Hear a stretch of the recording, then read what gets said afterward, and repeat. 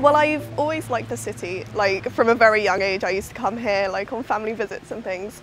And it was kind of my aspiration to study here. Eventually through like a love of history and sciences, I found that archaeology was like a perfect course that combined the two for me. York is amazing for archaeology. I mean, we were in such a lovely setting for it.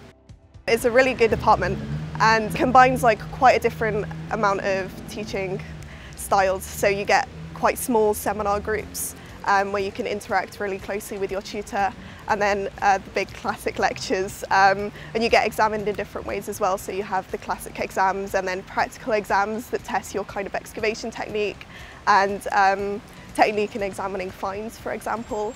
And it's that combination and the variety as well, which is really unique for York.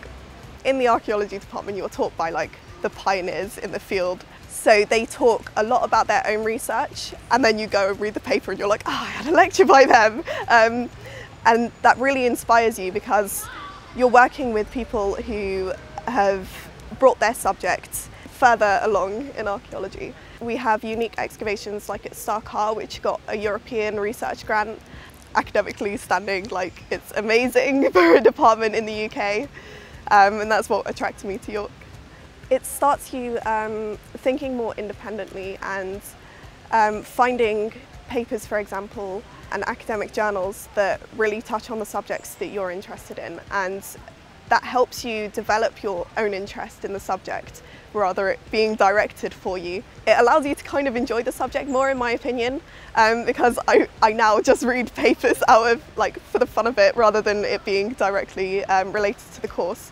Locationally, there are like quite a few opportunities, particularly as an archaeology student, to go into different careers. For example, all of the museums facilitate those who want to go into the heritage and conservation sector.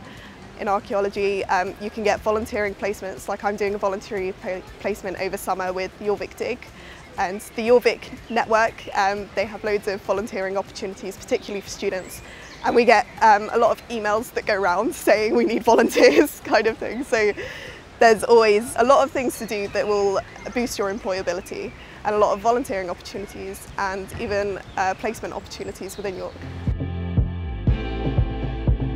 I say to someone who wants to come to York that it's a really friendly community and there's so much that York has to offer. It has great scenery, a great location within the city, great opportunities, and it really helps you to pursue the career that you want to, and will do everything to make sure that you are happy with your studies here.